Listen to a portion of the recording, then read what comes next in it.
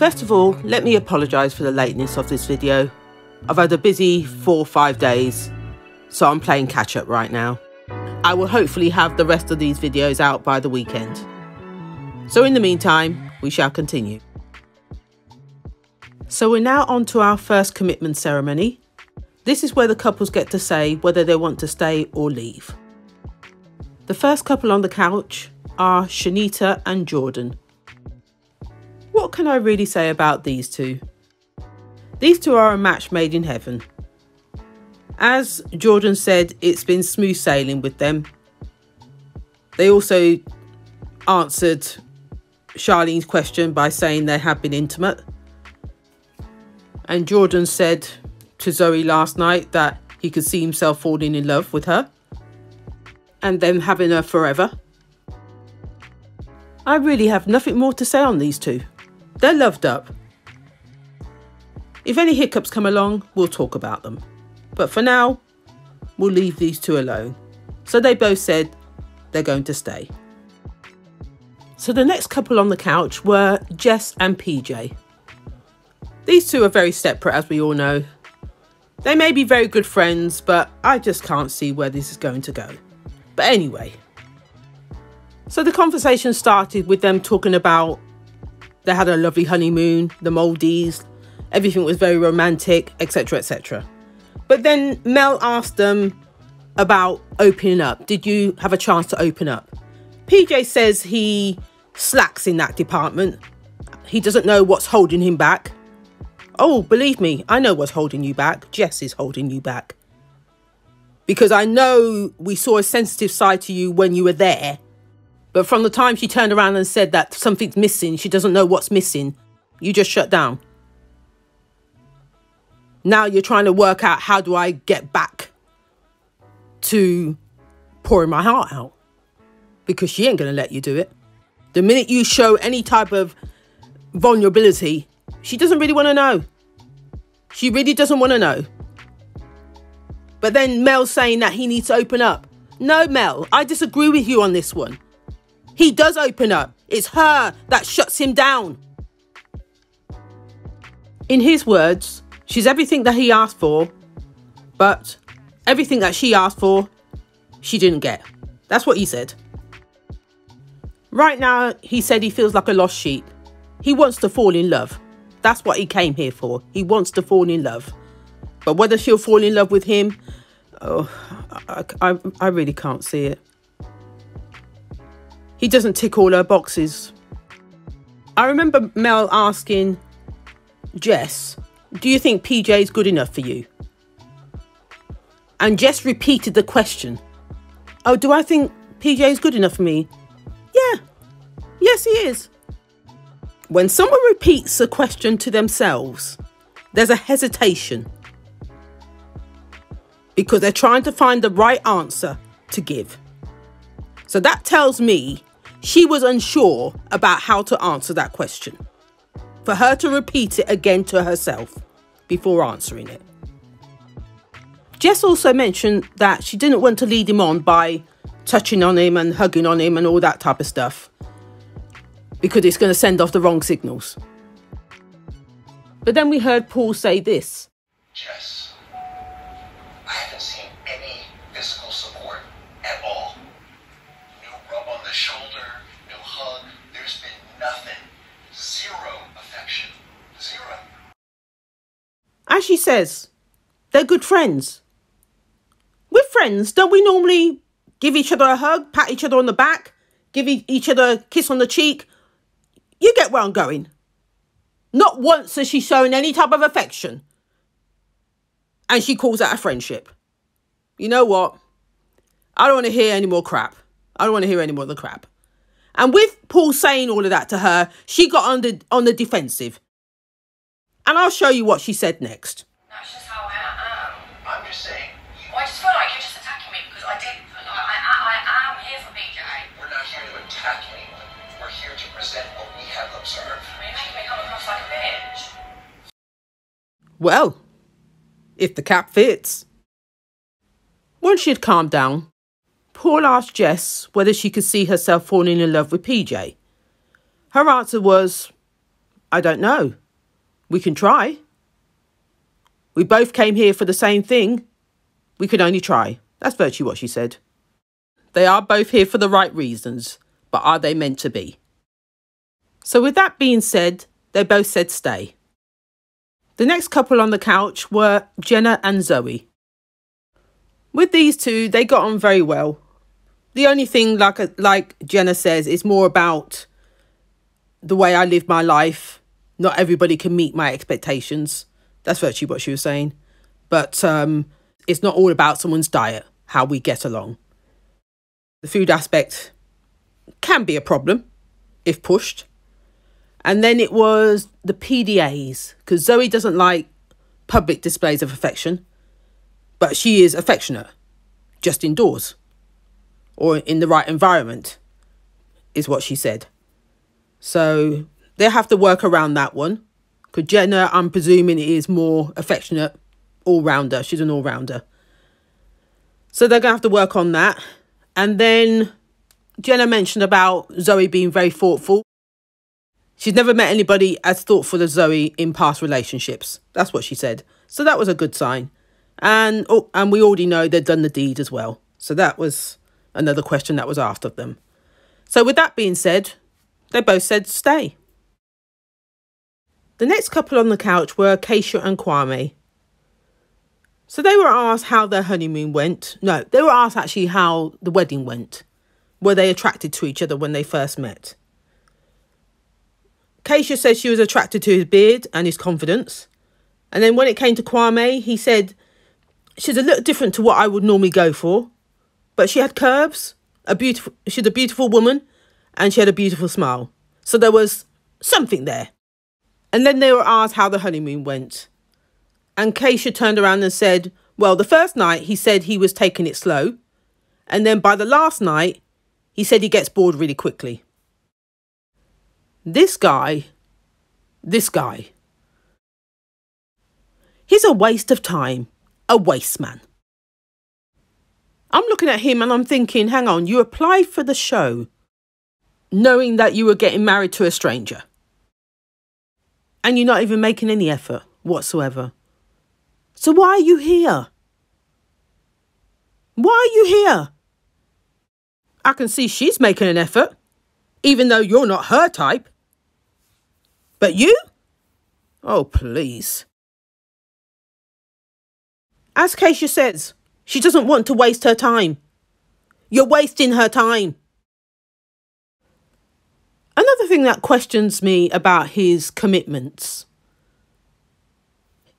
Did he not say he was in a relationship for 15 years and then married for 6? Why did it take him so long to get married?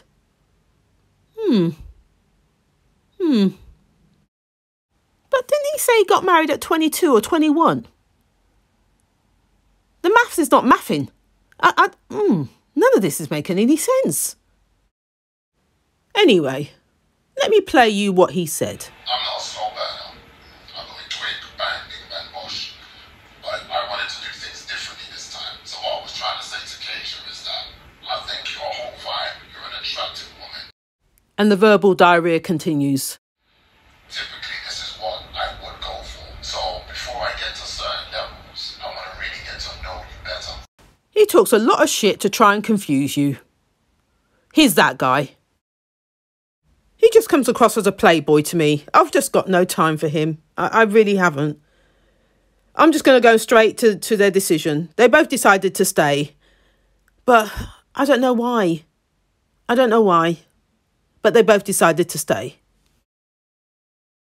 Moving on. The next couple on the couch were April and George. Again, the conversation stemmed around the hot tub situation. But I'm not even going to talk about that. I'm tired of the conversation. I don't want to keep rehashing this one. I said what I needed to say in my last video. In conclusion, what they needed to do was to work out each other's boundaries. And on top of that, George needs to learn how to deal with situations when they happen rather than running away from them. So with that being said, they both said they'll stay. Moving on, The next couple on the couch were Lara and Richie. So these two had a lovely wedding. Both families seemed to get on very well, like they knew each other from way back when. The honeymoon, again, lovely time on the honeymoon, as far as Richie was concerned. But little did he know that Lara had something to say.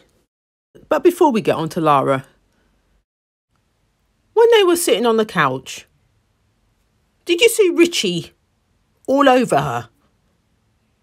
He's still not able to read her cues, her body language. This guy has a lot to learn. She doesn't want you to keep touching her the way you keep touching her. And with him doing all of that, she feels obligated to accommodate. Not that she wants to.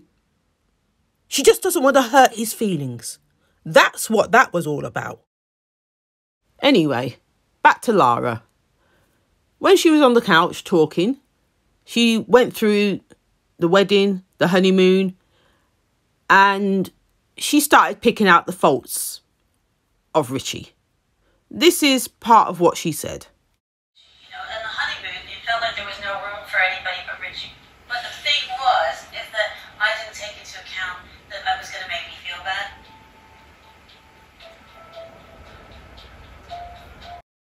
As you can see, Richie was blindsided.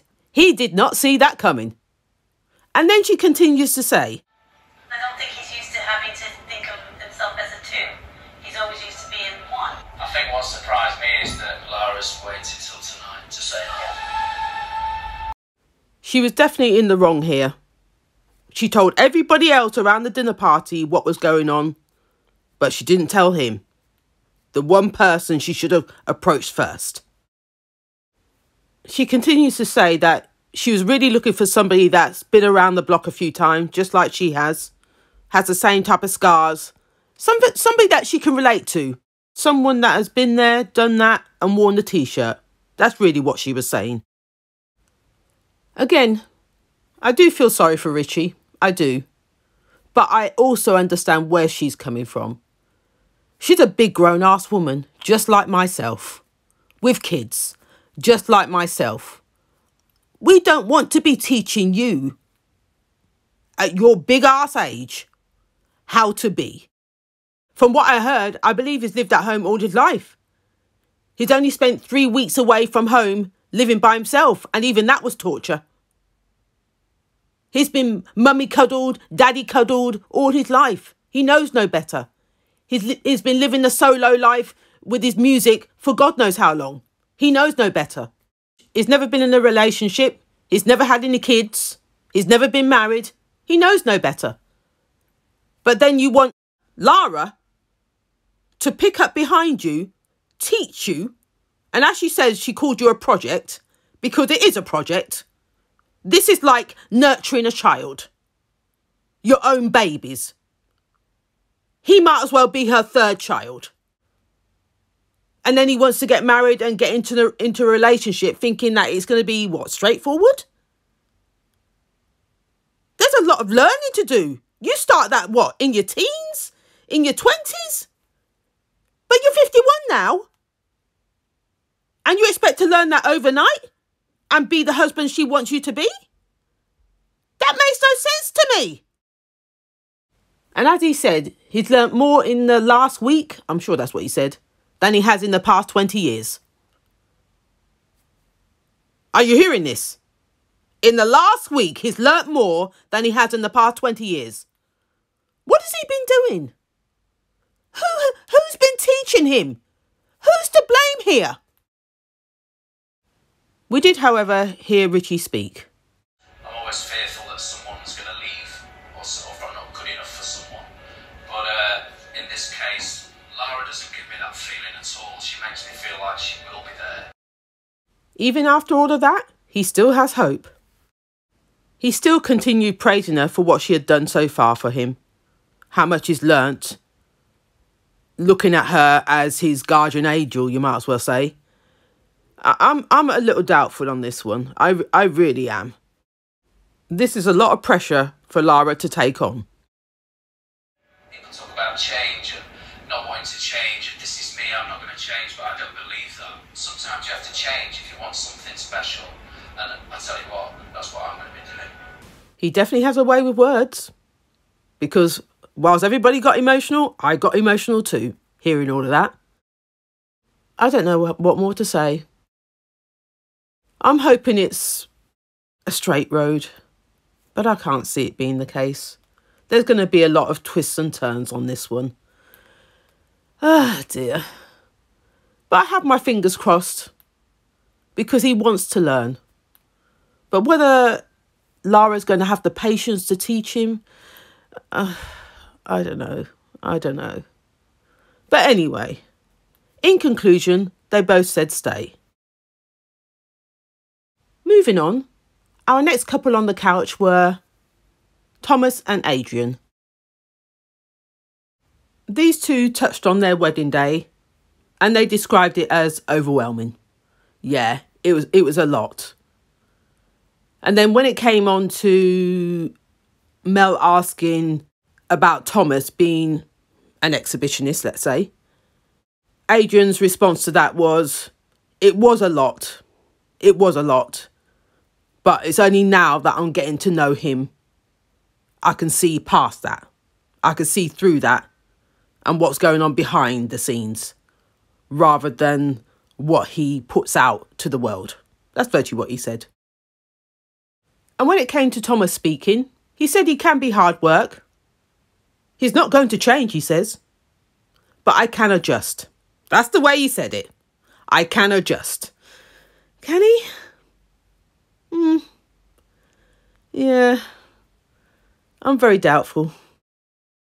Thomas goes on to say that he wants more from Adrian. He hasn't come on Married at First Sight to be friends at first sight. That's what he said. And then Adrian turned around and said he's looking more from him.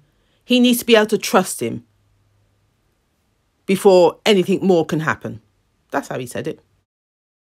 But he did go on to say this. I think we need to get to this place where there is trust in each other built. I think for me that's the biggest thing. I think I'm a person who starts someone off with a 10. And he continues to say, but then, if your behaviour wants to knock those numbers down, then it does. And you can build them back up, but you'll start with a 10. Solid 2. Anyway, in conclusion, they both said stay. So we're now on to our last and final couple, Whitney and Duca. Ah, dear. Where do I begin with these two? This was a hot mess. It was a hot mess. She's on the couch looking crazy. As I said before, if she presented herself correctly and said what she needed to say, without all this eye rolling and everything else and the bad attitude that comes with it, people would believe her. But with this eye rolling and the bad behaviour, it just comes off, you look crazy. And then we have Duca. All the things that she was saying about Duca behind closed doors, I'm thinking, is that what he said? I partly believe her. Because at the same time, looking at your behaviour, I can understand how he would react the way he reacts behind closed doors. So what is it that we're not seeing? You're not spelling it out enough for me. You came into this relationship with a bad attitude in the first place. Like I said, the minute you walked down the aisle, you had the worst attitude ever. And you expected him to be nice? And keep being nice? I know Duca, outside of here, would not have tolerated that shit. I know he wouldn't. No man would. So there's more to this story than meets the eye. And when Duca was speaking, well, when he got a little bit heated, we started to see the real Duca. That's what I expected. That's exactly what I expected. Because outside of here, that would have gone left. He would not have been as nice as he has been through this whole rigmarole. And just to get it straight, I'm not saying that he's a bad person. Not in the slightest. She brings the bad out of him. It's just the same way Thomas brings the bad out of Adrian. When Thomas gets on a high, Adrian has to match him. That's what happens there. And that's what I see in this relationship. But it doesn't happen in our face. It all happens behind closed doors. Anyway, enough of my ranting. The first clip I'm going to play you is just behind her saying that when she saw Luca for the first time, she thought, oh, he's not a bad looking guy. And then she continues to say this. But he's a stranger, there was no feelings, it was just like, this is a bit weird, where you've got this thing on your finger, you're like shackled to each other, like shackled to a stranger. Just in regards to her using the word shackled, it brings me back to slavery. And I'm not here for it. This girl should know better. She's an absolute embarrassment. And as you saw, everybody else was in shock. You know what? I've got nothing more to say on this one. Let's continue. Paul then asks what the problem was. Starting with Duca, he turned around and said, Whitney's walls are too high. It's hard to break them down. And then when it came to Whitney, she starts by pulling the ugly faces, the attitude, the whole 9 yards. I can't take it. And then she goes on to describe Duca very much. He thinks about everything before he does it. And Duca turned around and said, I'm very aware. He wants to set a good impression. So he's very aware of the cameras and he's trying to be this person in front of the camera and not just be naturally himself. That's really what she was saying. And that's where she talks about him being fake. It took her how many episodes for us to get to this point? Oh, dear. All this faffing. And Paul goes on to say, I think Whitney, you have had relationships in the past that have not ended well, and therefore you are masterful at sabotaging relationships. You're pro at it. Yes, Paul, I couldn't agree with you more. I'm not Duca's type, like Duca's not my type either, but I'm like the opposite of Duca's type, right? Well, everyone's going to have a type, but this is the thing, everyone's going to have a type. How many of the people around here are going to have their types that all match up with the right people? Or what I look for in people? This is more what I was looking for from Duca. He's been playing it too safe to show a good impression. No, stop that and just be you. He talks every day about, with experiments, I'm going to get so much pussy, I'm going to get these girls in my DM. That's such a passion. That's the reality of it. So, we finally got there in the end of what she was talking about. Finally. So she continues to say that you guys want me here to be genuine with someone that's only here for fame. That's how she said it. I actually believe her in what she said, in what he said. But at the same time, she's the one that goads him, as far as I'm concerned. If your attitude didn't stink, his approach would be so different. I apologize for some of the comments I may have made, but at the same time, I also know my self-worth in terms of the person, because if I may not be good enough for you, out of this process, I'm sure I'll be good enough for someone else. Yes, Duca, speak up. Do you really want to be here? No, I'm closed off to it now. You're closed off to it now? You were closed off from the beginning, from the word go. This guy didn't stand a chance. From the time you walked up the aisle, you were not into him. You were not interested. You had the attitude, the face, the rolling of the eyes, all of it. Your attitude stank from the beginning. And it carried on through this whole process. And now you expect him to change. He doesn't know who you are. Let alone you know who he is. You never gave him a chance. I'm just opening, exposing myself up to her, and I don't want to do it. I've had enough. I've had enough shit. I don't want any more. It's enough. Just let go.